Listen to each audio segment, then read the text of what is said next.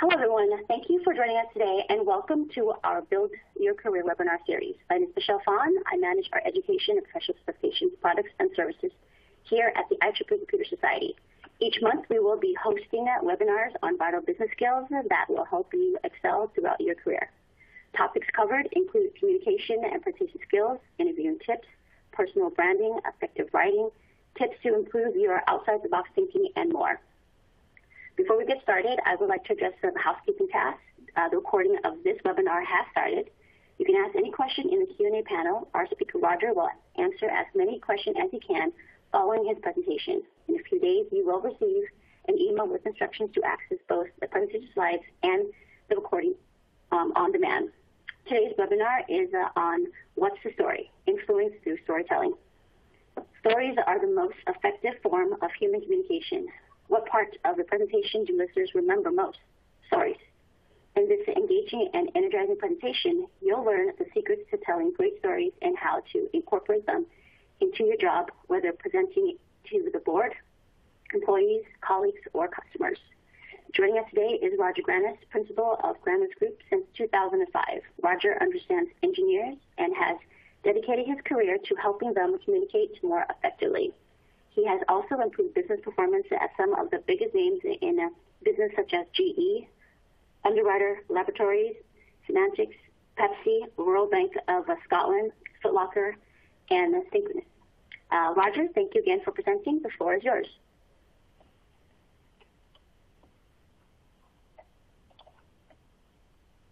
Roger? Good morning, everybody. Got to undo that mute button. Lesson 1 in public speaking. So welcome, everybody.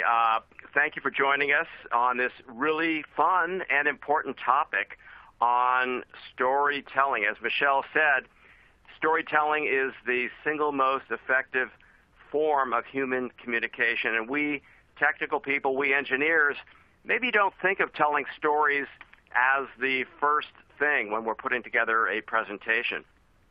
And I just want to say that open your minds. Stories are everywhere, and we're going to begin and look at how to use them on the job. Here we go. So I'm going to begin, and you'll notice I'm beginning with a story, and I'll deconstruct this introduction once I'm done.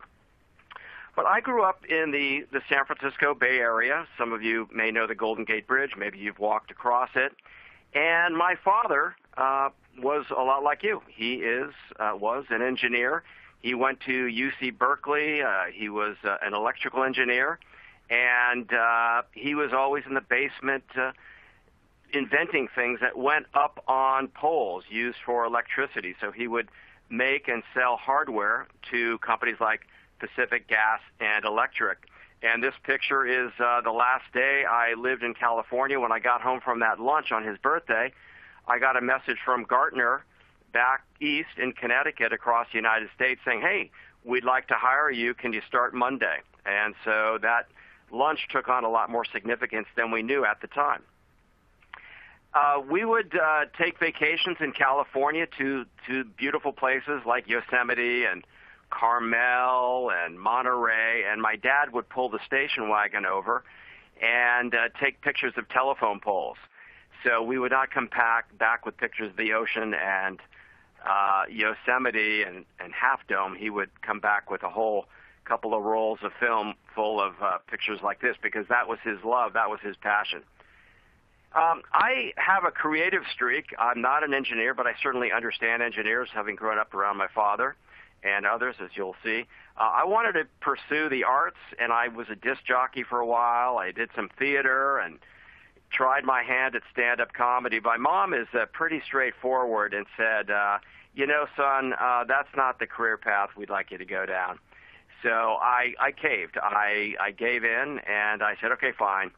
My mom said, you'd be great in sales. So I went into sales, and here I was, an unemployed actor in San Francisco, and got hired by Adam Osborne. This is where we begin connecting to technology, computers. And so back in the early 80s, I worked for Adam Osborne. He was the inventor of the first portable computer. It weighed 22 pounds. He actually had a publishing company before he started a computer company in Berkeley, and he used the proceeds from that company to start the computer company. But Osborne Books Publishing Company, later sold to McGraw-Hill Publishing, had user guides to make complex concepts simple. So we had the Apple II User's Guide, CP/M, we had a 6502 assembly language programming. So technical manuals designed to help engineers, computer folks, understand and use the technology or what have you. What I did notice there, when it came time to the authors of the books to explain the content, and so that we could go out and sell them, we needed to know the product so we could go pitch them to bookstores, computer stores, and whatnot. They would speak a half an hour each and go into lots and lots and lots of detail. It was much more information than we needed. Then I moved to Connecticut across the United States, about an hour from New York City, and I worked for 17 years at Gartner. And as you may know, Gartner, they are technology research advisors, and now they hit through acquisition, are advising people in other areas, sales, marketing, business, what have you. But at the time, it was focused just on technology. And maybe you've heard of this company. It's fairly well known in the tech space. And I noticed the same thing in the product training. It was 3 days of these technical people going into vast detail on their services and how they help clients. So I experienced, as with my fellow salespeople, information overload and death by details. It was a real problem. So I actually spoke up and said, hey, this training isn't very good. And they said, okay, smart guy, you think you know how to do it? Why don't you start Gartner Sales University? And so I actually was able to bring in my creativity from the theater and creative writing space that I played in for a while. And I did some sales training at night. I was teaching sales training in San Francisco when I worked for Osborne. So I was able to start Gartner Sales University. And then, again, now here's where we get into what we're talking about today. I realized how important not only is it to simplify information, but one of the best ways to make your message stick is to include stories. So I was teaching the Gartner technical experts how to tell stories and use those stories to teach salespeople so that we would understand the key concepts and then be able to go out and have good conversations with our prospects and clients. And then later I started the podcast, Talking Technology. I produced that and hosted that for 9 years.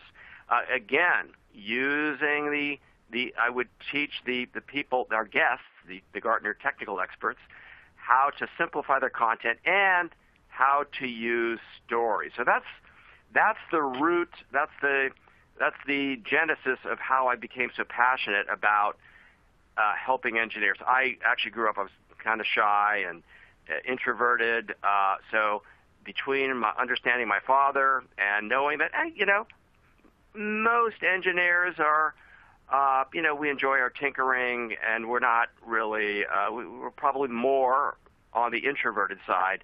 So I had to overcome that. So I have tremendous empathy for engineers and others, and love helping you all be more effective communicators.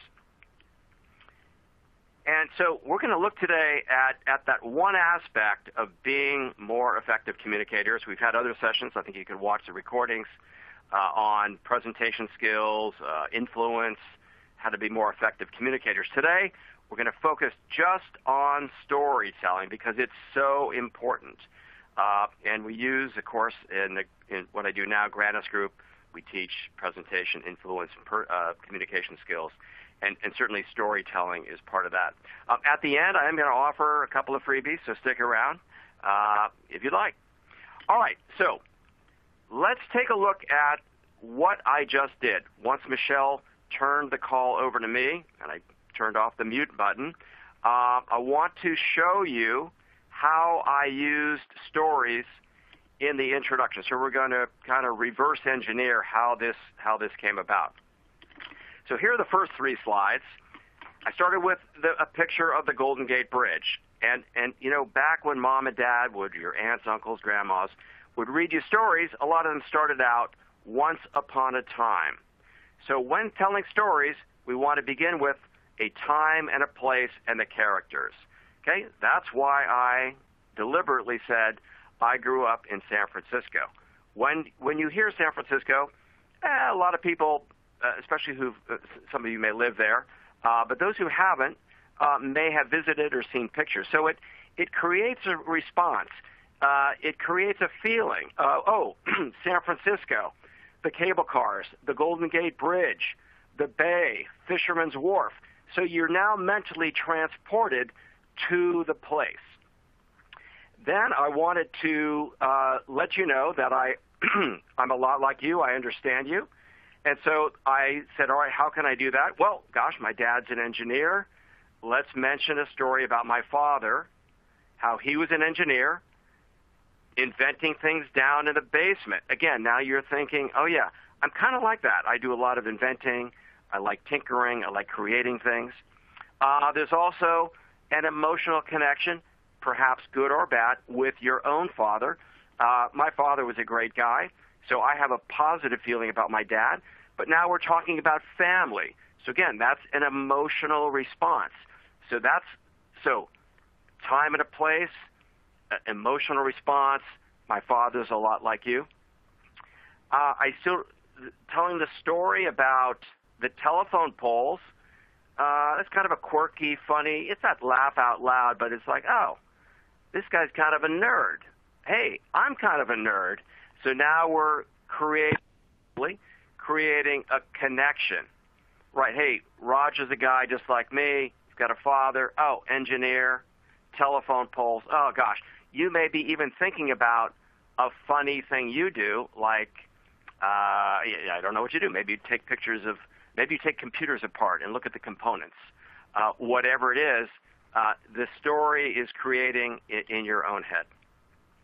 Okay, I mentioned that I pursued my dream of radio and theater and stand-up comedy. And, you know, frankly, the dream was crushed by my mother. She absolutely derailed it. So this humanizes me. Here's a guy just like me. Not everything went his way in life. I can relate to him. Even though Rogers had some success, hey, he stumbled. His dream was crushed. You know, so now you may be feeling some empathy. But also I wanted to mention that background because I was able to use it later in helping the Gartner technical people be more effective speakers and developing sales training. All right, then so that was sort of the bottom, the low point, one of the low points of my life. But, you know, if you look at storytelling, a person has setbacks, hurdles, and then they overcome the hurdles. That's the hero's journey in storytelling. So, you know, think of any movie. The Mighty Ducks hockey team, you know, they weren't going to win. They were the underdogs, and they overcame challenge 1. They overcame challenge 2. We want to root for the hero. So by showing you, hey, and not everything went my way, maybe you want to start rooting for me or see what happened. So, fortunately, I got a great job. I can't believe it, going from unemployed actor to working in the computer industry at the dawn of the personal computing revolution. Whoa, how'd that happen? Well, I told Adam Osborne I was in radio, and I had to think quick and speak on the phone because we were doing a lot of sales by phone. So this builds my credibility a little bit. And then now we're tying this back to you. I discovered a problem. The authors of the books and the Gartner technical experts talked too much detail. And I know, frankly, that's a common problem with engineers. We give too much detail. So then I summarized the problem. I let you know that I did start Gartner University. Michelle mentioned that too. We should not be heroes of our own story, but, I started Gartner Sales University, so there are a lot of lessons I learned that I can pass along to you. So maybe you're thinking, all right, maybe Roger can help me, and then I wanted you to pay attention, so I mentioned the freebies at the end.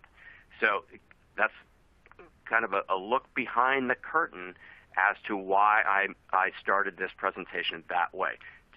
And there are many lessons in there, so if we stop right now, you'd probably have enough to go on. But let's take it a little bit further. Let's dig deeper into stories. Our agenda is 3 parts. Why stories, what stories to tell, and how do we do it effectively. And you'll notice from presentation standpoint, it's 3 bullets, 1, 2, 3. If you've listened to my presentation skills presentation, there's power in consolidating your points into 3. 1, 2, 3. There's something magic about 3 things. Why stories? Well, it's the oldest form of human communication. We started out in the caves drawing pictures on walls. There have been studies done where people get wired, wires stuck on their head, on their brain to do brain scans. And when people are hearing stories, more parts of the brain light up than any other time. So we're wired to tell stories. We're wired to hear stories. We love storytelling, unless somebody's talking too long and too boring, and you know what I'm talking about. But stories make us human and relatable. They touch the emotions. People are, we want to think every decision we make is based on logic. Well, that's not true. Emotion plays a role. There's an old saying in the sales world, people buy with emotion and justify their decisions with logic. And that's just not a sales principle, but it's a principle. Think about when you bought a house or rented an apartment or bought a car. Boy, you fall in love with something, and then maybe you rationalize part of the house or the apartment or the car that it wasn't quite what you wanted, but you were in love. So that emotional part is definitely part of decision making. Telling stories provides variety if you're presenting.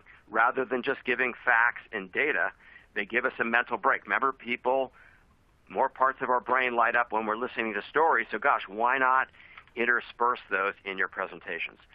They're also memorable. If you ask, okay, here's an example. I'm in a men's group. We meet Saturday mornings. Randomly, about 6 months ago, we each share, something from our lives based on the topic of the day. And a memory from my childhood popped into mind, and it was a time my mom brought a woman home from the grocery store who was down on her luck, and together they made a yellow cake. It was a yellow cake. And now, with all my buddies from this men's group, Roger is the yellow cake guy. In fact, just before this call, literally a half an hour ago, Peter Fafaro, one of my pals, sent me an email saying, "Hey, here's a recipe. I'll bet it's not a yellow cake recipe," and he copied all my buddies. He said, "I'll bet it's not as good as Roger's mother's recipe." So, that was a story I told, and they have not forgot it. Okay, other things. Stories engage the audience. They help bring ideas to life. They're a great way to embed a key message or key lesson rather than just telling it straight out. It's just a more indirect, subtle way to make a point rather than just say, hey, you got to take out the garbage. Maybe you tell a story about the time you took out the garbage or forgot to take out the garbage and how the bears broke into your garage. So you're telling your child, hey, take out the garbage or you're grounded. No, rather say, hey, let me tell you a story about a time I didn't take the garbage out and what happened. So it's a great way to persuade a little bit more indirectly. And when we're listening to stories, we are wired as humans to want to hear how the story ends. Now, I know there are exceptions to that. Maybe in your circle of friends, I certainly have mine who people tell the same story over and over, and let's be honest, it's boring. But in general, we are wired to listen to the end. Here's another example. I was talking to, I'm I'm the president of our local chapter, the New England chapter of the National Speakers Association, and we needed to book a speaker for this Saturday on PowerPoint presentations, just PowerPoint mechanics. And we had our head of programming had a speaker lined up, and but wasn't confirming. He was having a baby. There were some complications. And so I said to the programming chair, hey, I think we better get somebody else lined up. And then he said, well, hold on a second. We could do that, but let me tell you a story about when I was in high school, and I asked Barbara to go to the prom, and she said yes. And then I kept calling to get confirmation. She never did. So I asked Susan to go to the prom. She said, oh, I'd love to go to the prom. And then the day before the prom, Barbara called and said, hey, what time are you picking me up? So rather than Matt, our programming chair, saying, Roger, we're not going to book a second speaker, he told me the story of the time he was in the exact same situation and how booking the second girl created a really awkward situation for him. And the final reason is there are some statistics floating out there. I haven't dug deep. I think there's some validity to this, but there is a statistic saying stories are 22% more likely to be remembered than simple facts. So there's some data behind this. All right, so those are all the reasons to tell stories. And feel free to type any questions in the chat or comments. We want this to be high value for you. Let's look at 5 story types.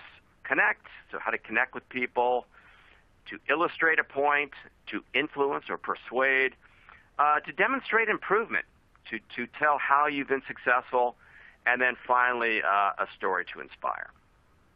All right, so the connection story we heard already when I talked at the beginning about my dad being an engineer, the telephone poles. So my objectives, talking to you today at the beginning, were I wanted you to relate to me. I wanted to be relatable to you. I wanted to show you we have something in common. And the reason that is people like people who are like them. So showing some commonality helps you be more likable and relatable to the audience. And I just want to say this has all got to be genuine and authentic and not fake. I've had people look me up on LinkedIn and say, hey, I see you rode your bike across the United States. Well, I did this and that. It's almost like they've used a technique on me, and it feels manipulative. So make sure it's genuine and sincere and authentic. So relatable, something in common, and I wanted to bring in a little humor. Again, not funny out loud, but there's an old saying, the shortest distance between two people is laughter. So if you get a warm feeling of humor or even a laugh at the beginning or sometime, that helps. So again, that's partly why the telephone pole story came in. All right, so that's the connection. Where might we use these? Well, at the beginning of a presentation, introducing yourself to a group. Maybe you're meeting new people. So another thing we'll talk about later is that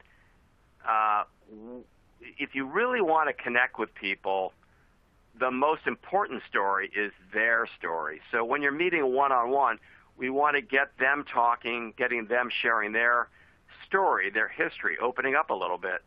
And then you can weave in your stories that might relate to them, not trying to tell a better story or, as we say, one-up them. Hey, I've got a better story than that. That's not good. If you've got some ideas on where else you might use stories to connect with people, type it in the chat. If not, we will continue on. All right, let's move to our second type of story, to illustrate a point. So you, as engineers, probably would do this a lot.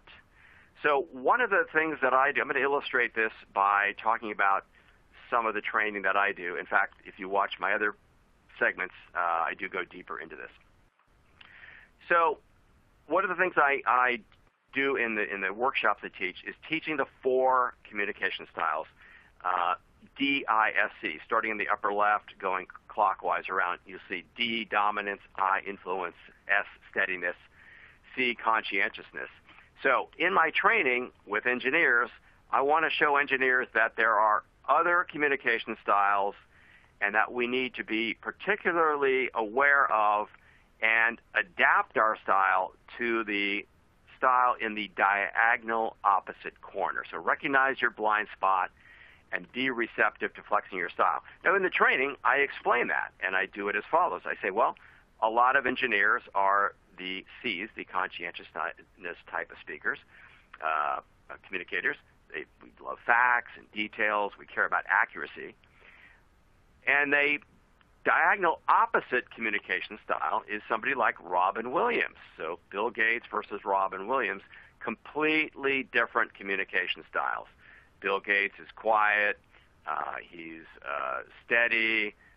He's deliberate. Robin Williams, God rest his soul, was, all over the map. Fun, crazy, possibilities, loves applause.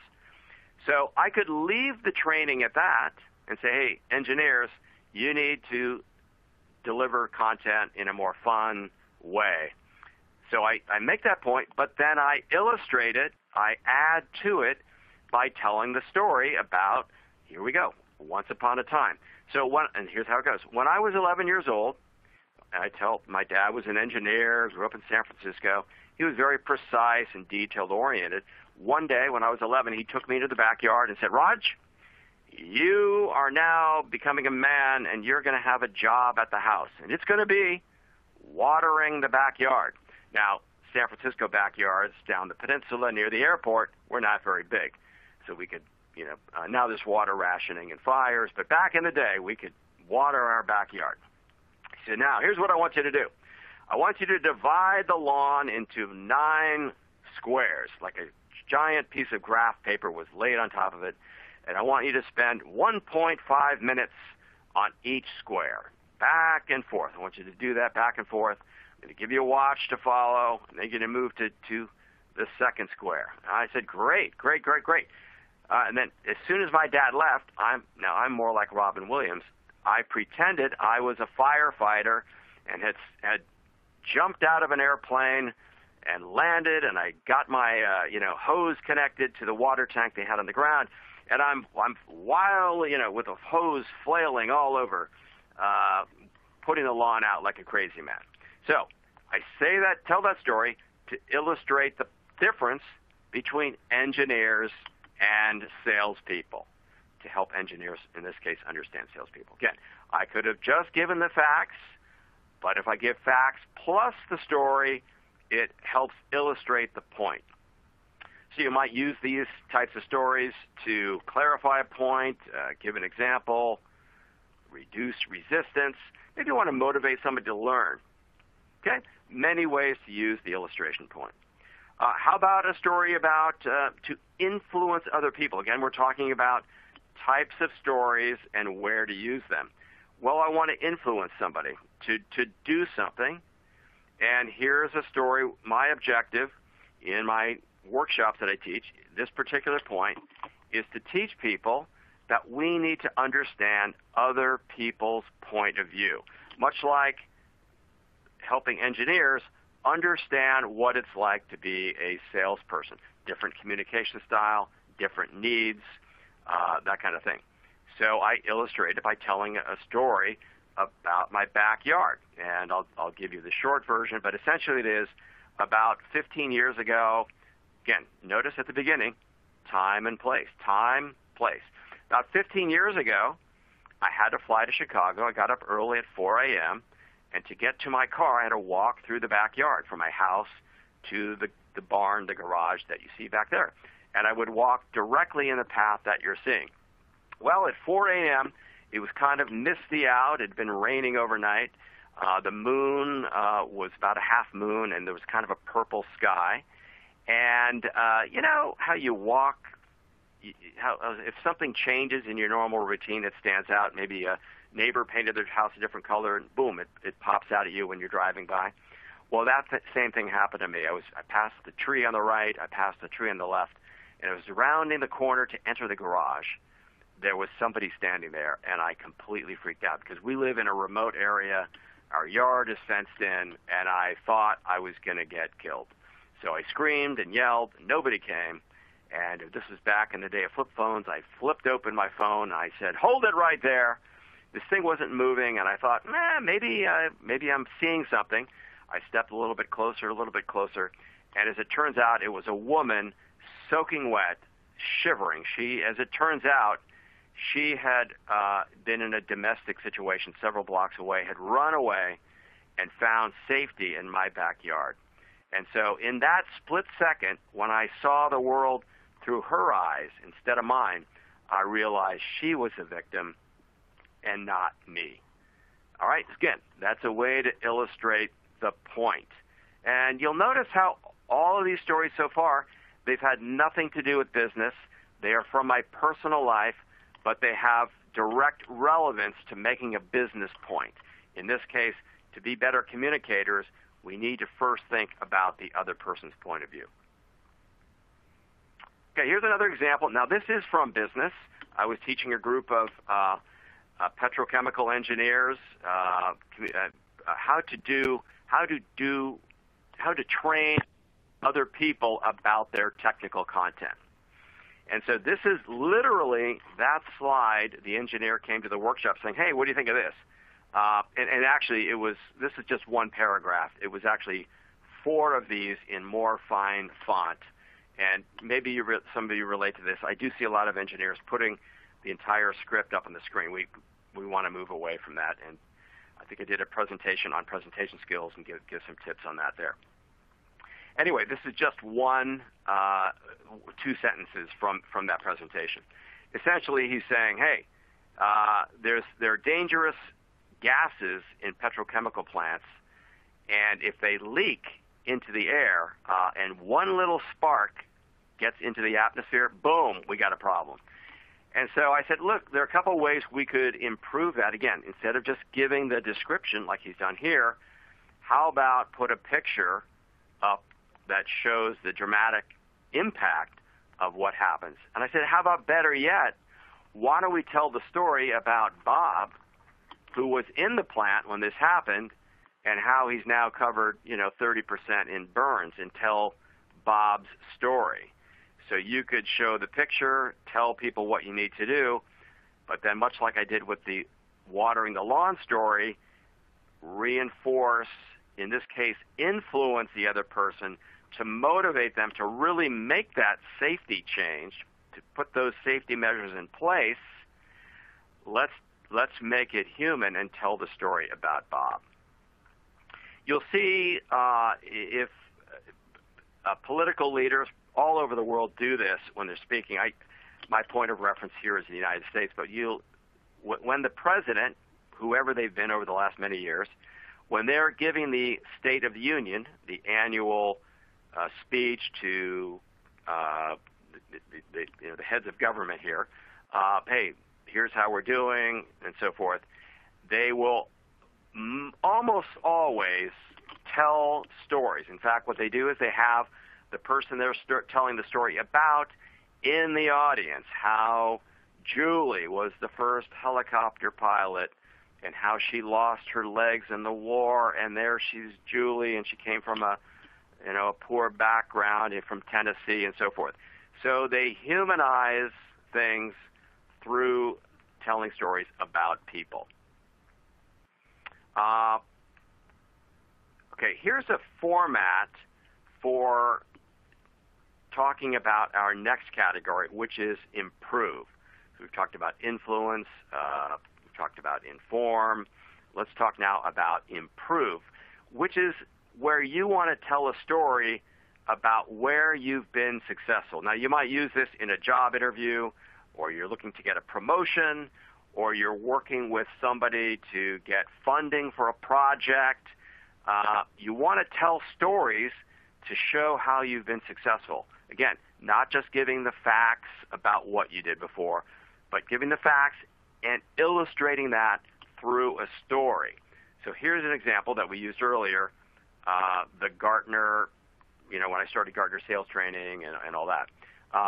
The objective was a track record of success. and that I can get results.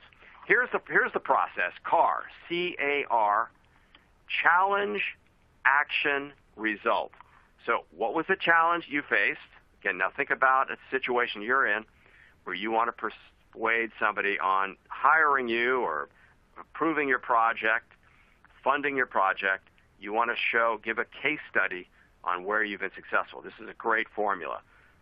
Talk about what the challenge was, what action you took to overcome that challenge, and what was the result, what was the payoff or value, C-A-R. Okay? Here's another story about how that might sound. All right, so I've got 3 children. My youngest child is a boy. I was a big Boy Scouter. My dad is an Eagle Scout. I'm an Eagle Scout. So I wanted to at least introduce my son to Boy Scouts. I had a lot of fun doing that, learning values, the great outdoors, camaraderie with other people, good people. And so I said, hey, so my son decided to join the troop. And after a couple of years, they asked me if I would be a leader. I said, sure. And they said, great, we want you to be the committee chair. And that's different than a scoutmaster, but whatever. This is more on the management side. So I said, we didn't have a lot of scouts in the troop at the time. In fact, we had about 18. And so I said, hey, we need to grow the troop a little bit. So here's the challenge. The troop would fold, would close if we didn't get some more business, if we didn't get some more scouts interested in the troop. So what we did was I sat down with a couple of the leaders. This is the action. So the challenge was the troop's going to fold if we don't get busy getting some new people in, having good times. The action was, so I took a look with some other people at what our core strength was, which was the great outdoors. We do a lot of backpacking. In fact, our troop goes out west to Yosemite, Yellowstone, Rocky Mountain National Park for these 80-mile backpack trips every summer. So I said that's our core strength. That's our brand. So we put together a plan to let other boys know that the other side of Boy Scouts, it's not just tying knots, it's going on awesome trips. So we put together a show where we would invite the kids in with their parents. We'd give them a slideshow. We'd have the boys, our current scouts, do the talking so that the moms would say, oh, my son could be like this.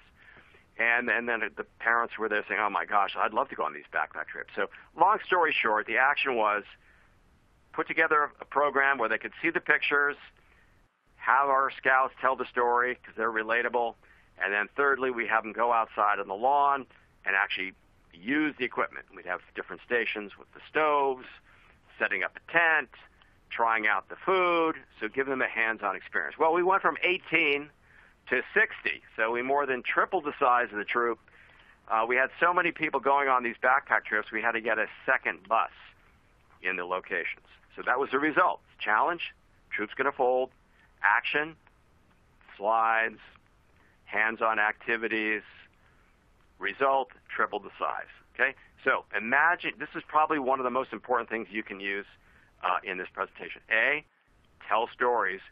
B, use this formula when you are asked in an interview or when you're presenting to be influential or persuasive. Use the challenge, action, result steps. Okay?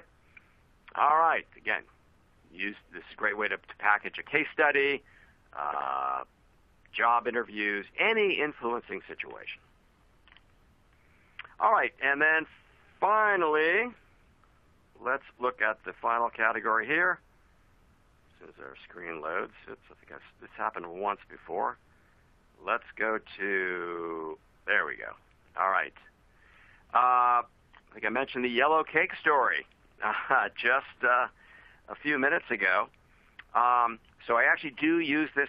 I'm starting to use it now in my talks, actually, as I mentioned, just used it a few minutes ago. The objective is to, and I do this maybe not always for a business audience, but for other audiences I speak to. The objective is to get people to be kind, help other, and do good deeds. So I tell the yellow cake story, which I told earlier. My mom actually met this woman who was down on her luck outside the grocery store asking for free food. And my mom took her into the store because the woman said, I've got this great yellow cake recipe. And my mom said, you know what, let's do it right now. Boom, boom, boom, you know the rest of the story. And that was so out of character for my mom because she was like never talk to strangers, never invite somebody you don't know into your house. And she broke all the rules to help this woman out, which stuck with me now many years later. So you might use a story to inspire with employees if you manage people or even coworkers on we've got to be kinder to each other in the office. Maybe you've got your own, quote, yellow cake story. Maybe it's a story with customers, peer groups. So a story to inspire is never a bad thing. So let's look at, as we wrap up this second section on what is a story, we've talked about the 5 story types. Here is the structure of a story. I talked earlier about the hero's journey. I do a lot of creative writing, and this is the structure of novels, of movies. Maybe you've seen this before. It's from Joseph Campbell, a book he wrote, many, many years ago. And here's a simplified version of that. So a story starts over on the left, once upon a time, San Francisco, father and engineer. So a setting and characters. And then there's a call to action. That's really the challenge. Hey, the Boy Scout troop was going to go out of business. My acting career was derailed. Maybe you were unemployed. Maybe a boss said, hey, Steve, Julie, Stephanie, you need to pick it up here and take on some more responsibility. So there's a call to action, a point at which you've got to do something. And then you start climbing the mountain, and you have obstacles, challenges that you've got to overcome. Think of your favorite movies. You know, they don't all start out happy and then and everything goes perfectly. No, things are thrown in their way. The hero has got to overcome challenges. So as you're telling your case study, your success story, describe the challenges you faced and what you did to overcome them. Well, ultimately, you slay the dragon, you get the girl, you put the fire out, you get a better job, you're successful. And you describe in your storytelling what the result was. That's the R in car. The challenge, the action, the result, what action you got. And then as stories go, there's a resolution and a new normal where people live happily ever after. Again, I just wanted to give you that framework. I just think it's important to know it in storytelling, and maybe you've been exposed to that before. Another key point is you want to tailor your stories. We talked earlier about we've all been around people who are boring storytellers, so we don't want to do that ourselves. So just a quick reminder that there are these 4 communication styles, and you want to tell the story differently, modify it for each of the 4 styles. So we've got the D's, the dominant folks. They want things told in bullet points. They want things to be efficient. So you're going to tell your story very fast to these people. Hey, we had a problem. We did 3 things, 1, 2, 3. Problem was fixed, and sales went up 20%. Customer satisfaction went up 20%. That's all they want, short and sweet. The influencers, the Robin Williams, they want to hear the fun. Oh, my gosh, our company was going to go out of business. The boss said, hey, you got to do something creative with marketing. We did a wild brainstorm session. We went off-site. We went out to dinner, and we thought of the craziest ideas. And the best 3 ideas were 1, 2, 3. And we had such a feeling of teamwork and inspiration. Everybody jumped on board. We got it done. We saved the company, and not only did we save it, but sales went up 20%. Okay, in the lower right, the steadiness folks. These people love relationships. They care about people and harmony. So as you're telling that same story, you want to emphasize, you want to tell it a little bit slower, a little bit kinder, a little more gentle. These people love harmony. They don't want things pushed at them aggressively. So we want to talk about, gosh, we were all so down. People were getting laid off. We were about to go out of business, and I'll never forget how the CEO stopped taking his income and said, "Why don't we go off-site for a day? Let's just really think creatively how we can work as a team to come together to save this place." So emphasizing teamwork, harmony, people. Okay, how would you tell the same story about saving the company to a Bill Gates, to an engineer? You would present the situation. The company was about to go out of business. Give some facts, some data, some statistics. We went down 20% each year over the last 5 years, and give more details about that. And then we did the off-site brainstorming meeting. We had a very structured approach to how to do that. We broke into small groups of 3. Each team of 3 came back with 5 ideas. We voted, blah, blah, blah. You see, they want the details, the itinerary, how it came together. So you've got to tailor your approach to each of those different audiences, especially, another key point, if you're a detailed person like Bill Gates, you want to make sure you are able to stretch yourself, tell that story in a lively, fun, entertaining way. Just pump up your energy. Don't be so linear. Don't get bogged down in the facts. Make it fun and exciting, as though you're channeling your inner Robin Williams. All righty, there we go. All right, we've talked about why stories. We've talked about story types, the 5 types, and the structure of a story, and how important it is to tailor your story. And by the way, I would recommend practice telling your story. Just tell it as though you were telling friends at a barbecue in your backyard. Don't get too hung up on structure and whatnot. Just practice telling people, and pay attention to where they're really engaged and to where they're falling asleep. All right, let's talk about how. How do we do this? Well, first of all, we got to find the story. And I'll tell you, stories are everywhere. You probably have stories you've told to your friends, to your colleagues. Start paying attention to those and write them down. Write down the name, the type of the story, maybe a couple key points. Maybe you've had mentors in the past who have inspired you, bosses, the way they've conducted themselves. You can tell the story about them. Maybe in your background there was a teacher, a professor, a teacher in school or a professor in college who taught you something, who motivated you, who showed you the way. Wow, you can tell the story about how they did that to you. All right? So you can start with the story over on the right, or start with the point you want to make. Now you're thinking about your presentation, and you're going to think, are there any stories I have that might fit here? Or the other way, what are the key points I'm trying to make? And gosh, what are the stories I have that might tie into this?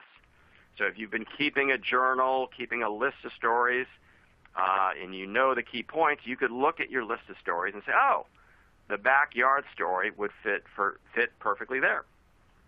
But let's take a look at how you might think about finding a story when you already know the point. So you want to ask questions as you're preparing your presentation or your job interview or your small business roundtable meeting, whatever it is. You want to ask questions. All right, who's the audience? What do they do? Where do they live? What do they like? What are their fears and desires? And you're certainly going to think about what the objectives are for your presentation. We're trying to get funding for a project or what have you. Okay, that's assumed. So then you want to say, all right, so in my case, you are the audience. I thought, all right, who's the audience? Well, they're engineers. Oh, my father's an engineer. What do they do? Well, they're computer people. Oh, I've worked with computer people. Where do they live? Well, probably all over, so they're not going to relate to a specific place, but everybody kind of knows San Francisco. What do they like? Well, they're probably introverted. They're probably more like Bill Gates and Robin Williams. Fears and desires. Well, they may not love public speaking. All right, so maybe through learning how to tell stories, they can feel more comfortable giving presentations.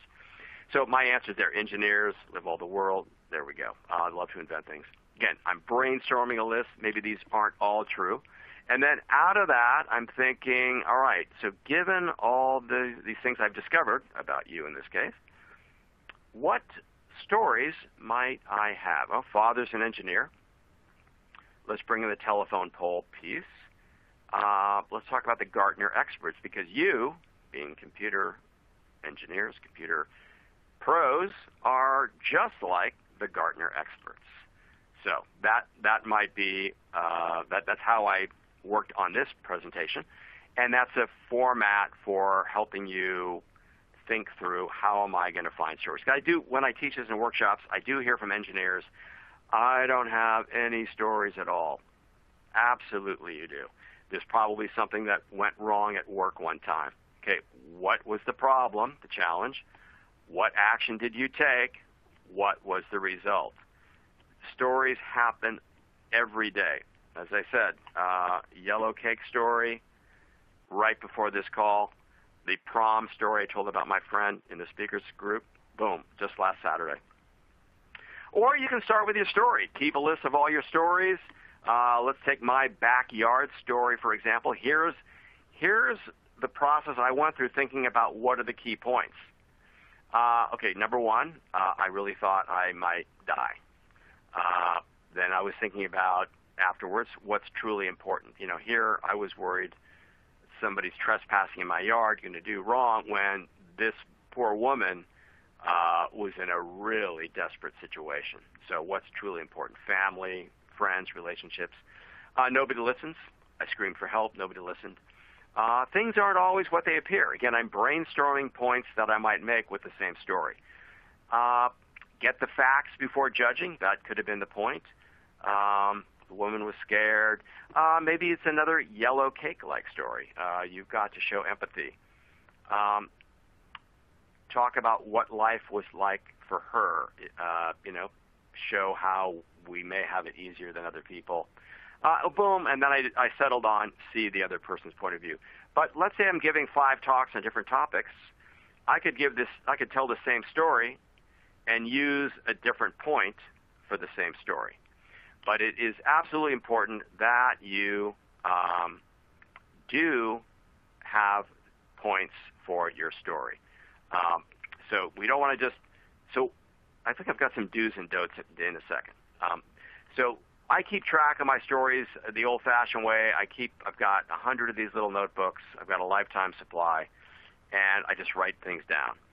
Maybe you want to put them on your smartphone, but I would encourage you to right after this call, make a list of the 5 stories that pop to mind, or you've told a lot with friends, and just make note of them, and then start thinking about how you could apply them to your own life.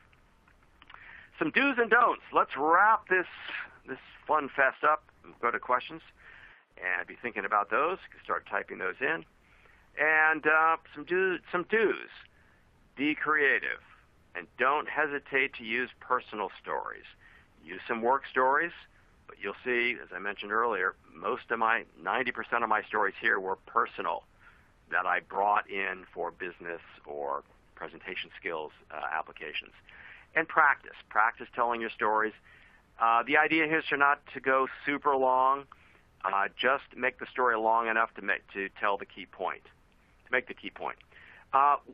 Don't ever steal a story. So, for example, if you were to say, "Oh, I love Roger's yellow cake story," I'm going to go tell that to my next group. No, that ain't cool. It's inauthentic. It won't ring true, and it's not the right thing to do. So we want to use your own stories. Now, telling the story about how a boss helped you or inspired you or the way he did business, that's fine. But we don't want to just take somebody else's story and tell it, because that will eventually backfire on you. 2, we don't want to make stories up, okay? You can tighten stories up, leave out some of the details to make it short, tight, and impactful, but don't just make up stories. And then we don't want to be the hero of our own story. So we don't like people who brag, but there are nice ways to show your success without making yourself the big shot. Now, I will say the exception to that is in a job interview Absolutely. You've got to put yourself in the best light. You in that case, you do want to be the hero of the story. There are just ways of doing it where you don't come across as a arrogant, kind of a unfriendly person. I think you know what I mean. Okay? Make sure the story has a point and that it's ultimately about them. So here's another formula you can use. Point, story, application. So when you're giving presentations or big ones or small ones, make sure each story you tell includes the point and the application. You don't necessarily have to present them in that way. You could tell the story first, then tell people what the point is, and then tell people how this is relevant to them. So let's take the story of me walking through the backyard. I'm going to tell the point of the story first. Hey, folks, when we're communicating with other people and we want to influence them, we first need to understand their point of view. We need to know what the world looks like from their point of view. Let me tell you a quick story about a time I learned this in my own life. About 15 years ago, boom, boom, boom, I tell the story. And I say, so we really, in that moment, I learned that it's important to, in that moment, I saw what the world looked like from from that woman's point of view, and it made a huge difference. Now the application, I'll say something like, so folks, as engineers, when we're talking to people who are not like us, they're more energetic, they're short attention spans, what we really need to do is understand that they need to hear things in a different way. So we need to change the way we communicate with them, change the way we tell them stories. Okay? So that's the PSA format. I touched on this early on. Ultimately, the most important story is the other person's story. If you want to make a friend and be more influential, get to know the other person. Get them telling their story. When we're interested in them, they will think we're interesting. So interested is interesting. This is from the movie Loser. It's a line, this Dan Aykroyd, an actor way back from the original Saturday Night Live show, if you remember, if you're familiar with that program. He was in the first season, first cast member. He was later in a movie where he's dropping his son off at college at New York University. He and his dad are in the dorm room. His son is scared. He's nervous. He says, Dad, how am I going to make any friends? And Dan Aykroyd says, son, the secret to making friends, I learned this when I was in the Army. Here's the key. Interested is interesting. Let people tell their story. Let them talk. Hear their story. If you do that, you'll have no problem making friends. So ultimately, by telling a story, we want to help the other person make their story, make their dream come true, to achieve their objective, to overcome the hurdles.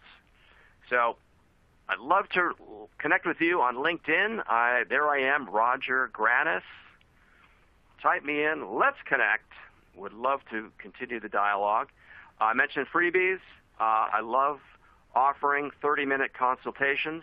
If you want to schedule a half hour with me to talk about storytelling or practice a story or ask a question about stories, what have you, or communications, send me an email, IEEE free consultation. That is for the first 5 people.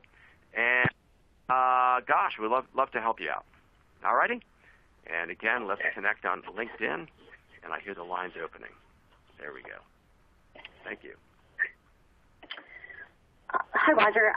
So besides providing our listeners with your slides, one of our listeners wondering if do you have any other relevant materials that are publicly or for purchase? In addition to the slides, Yes. I am working on a book on effective presentations. It is not available yet. I tell you what, if you send me an email, I have them send me an email, and I'll go, Roger, right at the top there. I do have an article or two that I can send you. They're also on my website, granisgroup.com, I think it's under articles, which you can download there. But again, send me an email, and I'm happy to email those to you directly. Great. We have time for a few more questions. So here's another one. How would you work to adapt the storytelling approach to different cultural groups, international audience with different cultural touchstones? Would those changes risk losing credibility? That is a great question. Really good one. Certainly we want to be super sensitive to the other cultures, and I would filter your stories to find ones that have universal appeal. So stories about family, stories about that take place in a location that everyone might know. Those I think are all super safe. But we don't want to offend. We don't want to tell stories where there's any hint of anything that's going to not be appropriate for that audience. I would say, as I think through my stories today, they're probably all pretty okay. I would probably test out, meaning I would ask some people in that culture about the backyard story. Is there anything in there with the woman being in the yard who had a domestic dispute? I would want to make sure that would be safe. But I think certainly something like a yellow cake story or going to a high school dance, those are universal experiences that I think everyone relates to and would not cause any conflict. But definitely test them out. Test meaning ask somebody. So if you're telling a story, even in the United States, ask somebody in human resources, hey, I want to just see if these are okay. Or ask the host, whoever that is. Yeah, for sure. Okay, great. Here's another question. Do stories have to be related to the technical materials in a presentation? It may be hard to come up with such stories. Okay, so what's the question? Does the story have to be related to the technical issue? Yes, it says, do stories have to be related to the technical materials in a presentation? No, they don't. They don't. The most important thing, though, is that the point of the story has got to relate to the problem you're trying to solve or the point you're trying to make. And yeah, so if you see, I mean, I brought in personal stories that had nothing to do with engineering, but the points had everything to do with the points I'm trying to make here. Yeah, and I take the example of the friend who is, the person in this speakers association who had already hired a speaker, and I said, I think we need somebody else. And he told the story about his high school dance, his prom, as we call it here. And I thought, Matt, you just did it. You illustrated the point with a perfect story. So, no, the stories do not have to do with the technical material. Make sure the point it does. In fact, a story that's unrelated to the technical aspect is sometimes better because it pulls the audience out of that technical material and helps see the point you're trying to make in something that's a little bit easier to grasp, perhaps. Great. We have time for one more question. If I have a true story, can I add some fictional details for humor or add to the objectives? So if I have a story that's true, can I add fictional pieces? Right, fictional details to add humor. Yeah, I tend to stay with the truth, but you want to tell the truth effectively. So I cut out all the dull parts. I have been to storytelling workshops I hang out with speakers, and we tell stories. And the speakers have an old saying, never let the truth get in the way of a good story. So my bias is to stick to the truth, but tell it effectively. So I just prefer, if somebody comes to me after I tell a story and say, hey, God, it was great. Did that really happen? I want to be able to say, absolutely yes. It just like that. I mean, change a detail, okay, maybe. But I lean toward telling that, keeping the facts basically. Oh, you know what? Let me give you an example. Now, boom, see here, I'm going into a story. So one of my all-time favorite speakers is Mark Scherenbrock. If you want to check him out, go to NICE, N-I-C-E, bike, B-I-K-E.com. His signature story, as we call it, is when he went to, he happened to be driving in a rental car when Harley Davidson was having their 100-year anniversary, and suddenly he was surrounded by these motorcyclists, and he was in a rental car. Now, he was in, I don't know what kind of rental car he was actually in, but he, in the story, tells it was a beige-colored Ford Taurus, which is a very boring car. So he changed the name and type of the car to sound more boring. To me, that's perfectly fine.